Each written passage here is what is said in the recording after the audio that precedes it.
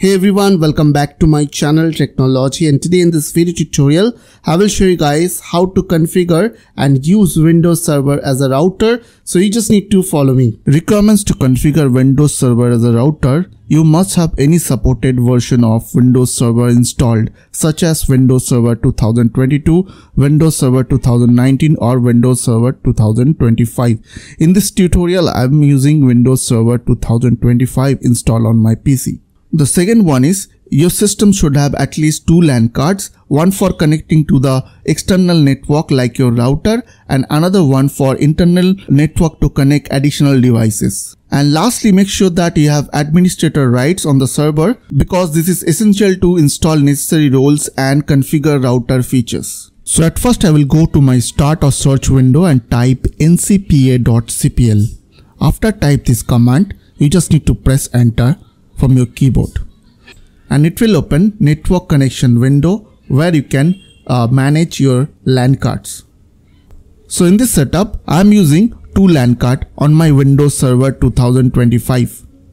The first LAN card, which is directly connected to my main router, and it has an IP address of 192.168.0.160, and it is part of router's network, which is 192.168.0.0. And the second LAN card, which I'll use to create a separate internal network for connecting new devices. So I will assign it an IP address of 172.16.0.1.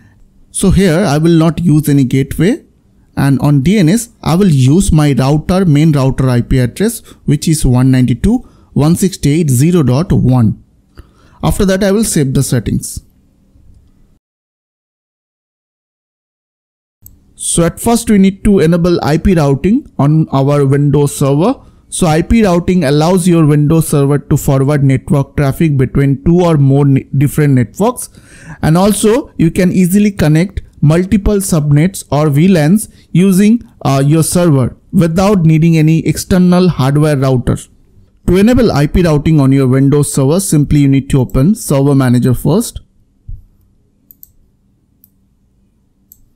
After that, click on Add Roles and Features. Now click on Next. Now here you just need to select role based or feature based installation. So simply click on Next, then Next. And here on this window under Server Roles, you just need to check Remote Access and click on Next, then Next and Next. Under Role Service, you just need to check that routing option over here. And after that, click on Next, then Next, and then Next and Install. Click on Install.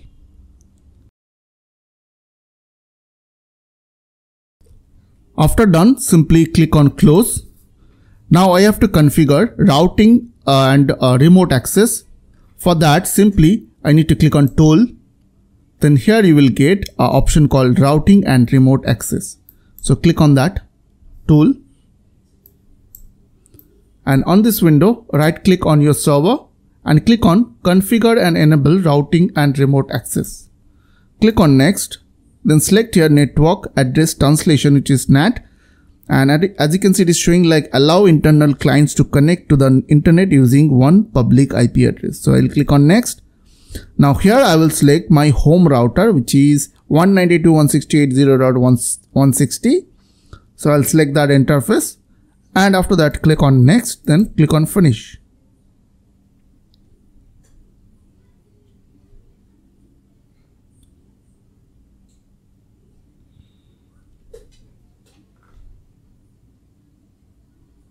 And now what I'll do is, I will connect few devices on my new LAN, and I will check if I can access to the internet or not. Also check your firewall settings. For that, simply go to your Start or Search window, type firewall.cpl and press enter. After open firewall window, you just need to click on Advanced Settings over here. Now click on Inbound Rules over here. Now find Routing Remote Access. So make sure that these four services are enabled over here. So make sure that these rules are enabled: routing information protocol, routing and remote access, L2TP and PPTP and GRE. Make sure that it is enabled. Also, if required, you can disable your firewall. So in my case, it is not required, so I will not disable my firewall. So here is my Windows 11 device. So I have connected the Ethernet this device to that server PC. So I will configure the IP address to this machine.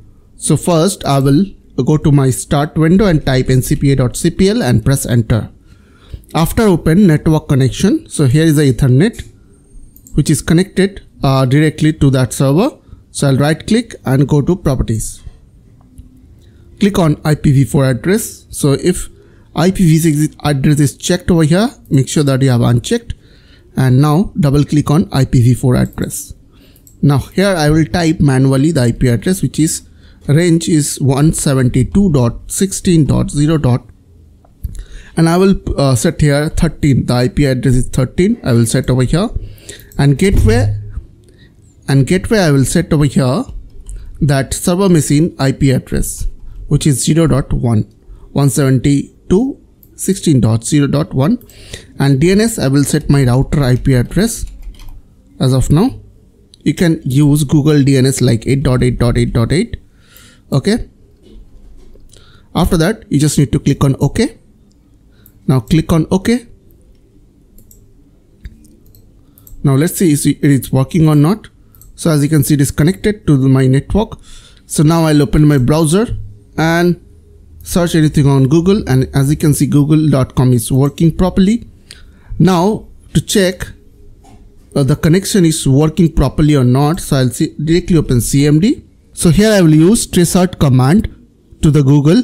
So traceroute command is a network diagnostic tool which is used to show the path that data packets take from your computer to a destination, and it will help you to identify the network paths.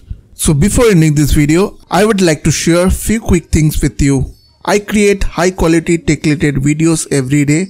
So if you enjoy my content and want to support my work, please don't forget to subscribe my channel. Also make sure check out my other videos for more helpful content. So I will see you guys on the next video. Till then, bye bye, take care.